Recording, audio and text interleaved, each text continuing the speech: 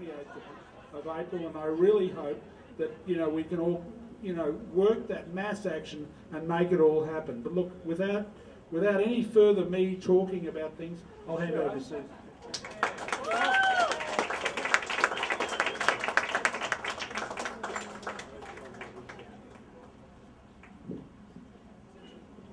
I've done some lessons in microphone thanks to Bruce. I'd like to acknowledge Bruce Nelson, who's my media advisor, and we had a lesson the other day because apparently I yell into a microphone, so I've got to pretend it's just I'm talking to someone who's here. It's all hard work. And today was the last day of the council for me as Division 7 councillor, and I've got to say it's been a huge journey in 8 years, and I've got people here tonight who know the journey we've been on, and we know collaboratively we can make a huge difference to this city. We've done it in Surface, we can do it for the rest of the city. As Chair of Economic Development, I've been able to extend and make sure that there are areas across the coast that I've been involved in. Surface Paradise, since I've been in there, has seen just over the road here the Macintosh Island Bridge. We've seen the Ocean Way at north of Southport Yacht Club. We've seen Cavill Mall being redone. We've done the $25 million foreshore redevelopment, fixed up the Fernie Avenue thing with a $40 million project that was stopped. We've these are just Barry knows, because Barry and I have worked together on all of these projects. Put little parks around the place and starting the Ocean Way now between Surface and Broadbeach. Very controversial, but they needed leadership. And I was able to get that leadership, not just because of me, but because of the people who gathered with me to make a difference. People here tonight, Randall, who did all of my work on Tedder Avenue, where we did the street print, it's Randall Black's here tonight.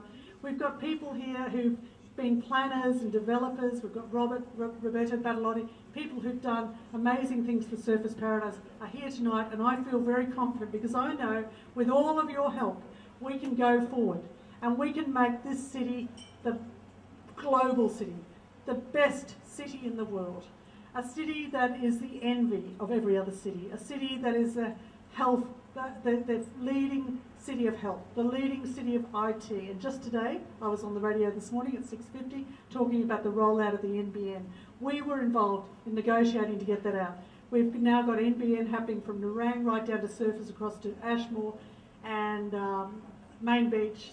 I can't believe they're doing Surface after we're actually putting the light rail in, but anyway, it's underground.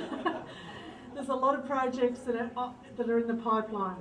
We're looking at putting an underwater cable to the Gold Coast that comes from Guam to Sydney. This will give us the capability to bring the likes of Google and Apple to our shores.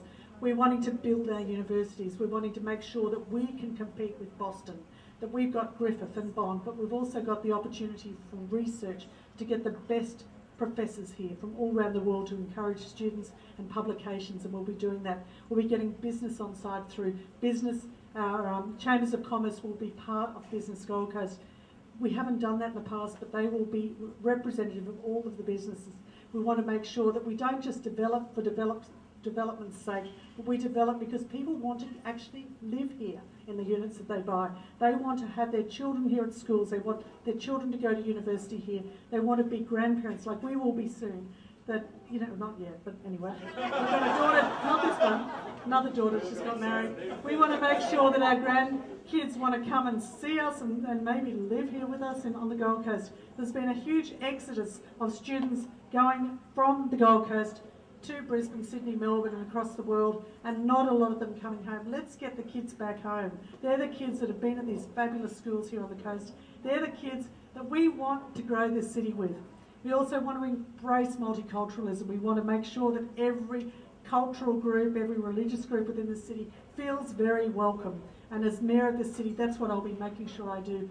I want to open the doors for everybody. I want to make sure there's a balance here, a balance of development, but also a balance of moral compass. I don't want this city to be a city that's just a glitz and glamour, white shoe brigade. I'm over that. And in Surface Paradise, I've been able to connect with people from all over, and we all want to make a difference. Everyone here does. So as Mayor of this city, and with your help, we can do it. We've got 28 days to go.